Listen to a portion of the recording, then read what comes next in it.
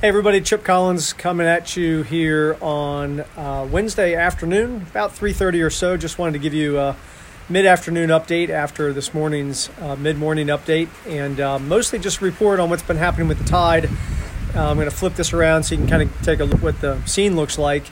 High tide in this location was at about 2:10, so we're about maybe an hour and 20 minutes past that.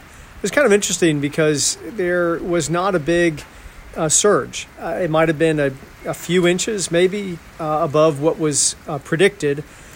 And but it was kind of interesting, and we saw this with Irma, that the tide actually kept coming up after the predicted high tide point. So I wasn't particularly specific, although I did take a reasonable measurement, and it came up about an inch or so more after the high tide, which was just kind of interesting. And we actually, again, we saw that in Irma. Everybody sort of sighed relief at the high tide, thinking during Irma that would be it.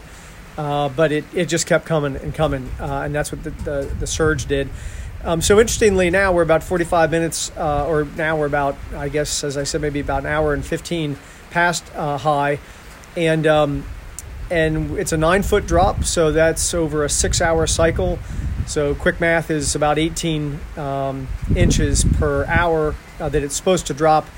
But of course, you know, at the extremes of the high and the low, it's a little bit slower of a drop. But it's only dropped maybe about 5.5 inches since that high water point. So I don't know. Maybe the tide can't really recede out quite as quickly, and maybe that's the way we're going to feel the surge here on this down cycle to the low.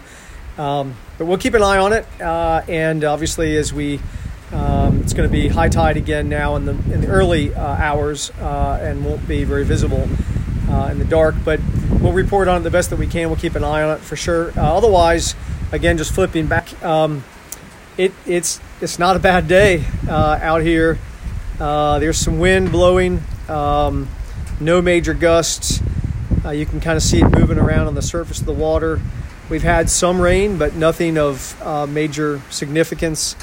And my bet is that I think at this point, folks that were going to be viewing the high tide as an indicator of what was going to be coming have decided to probably stick it out. A lot of folks are staying. Just a lot. It was funny. The report was that Chick-fil-A was open in Bluffton, and so we ventured out, because everybody loves Chick-fil-A. And the line was the longest I've ever seen it. Now, the inside dining room's closed, so it was just drive-through only, but it was probably an hour-long process to get through there. But what else are you going to do during an evacuation? So anyway, that's what's going on around here. Again, about 3:30 here on Wednesday the 4th. Looking really good right now, but we know there's more to come, and we'll report on it as it happens. Thanks, y'all. Talk to you soon.